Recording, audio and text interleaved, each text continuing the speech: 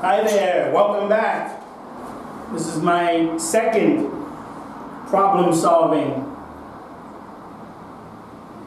situation. I have another problem, and I want your opinion of how we can solve this problem. Okay, I'm just going to read it. Here we go.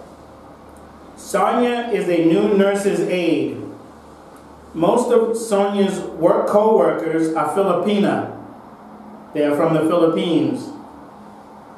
The Filipinas are fluent in English, but choose to speak their native language, which Sonia does not understand. Sonia feels this is rude, and this practice makes her feel like an outsider. What should Sonia do?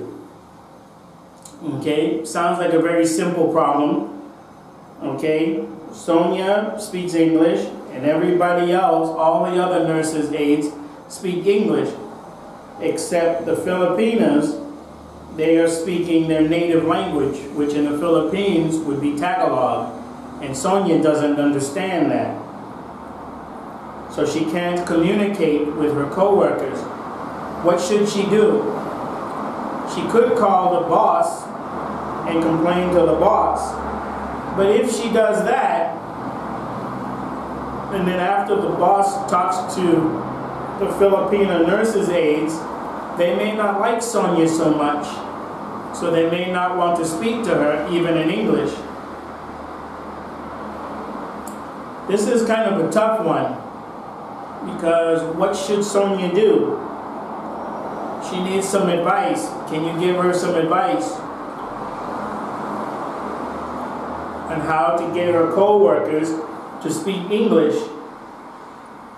She could ask them nicely, when I am around, I being Sonia, could you please speak English? When I am not around, you can speak your native language, and tell her the reasons why. I feel like an outsider. I feel like I'm not included in your conversations.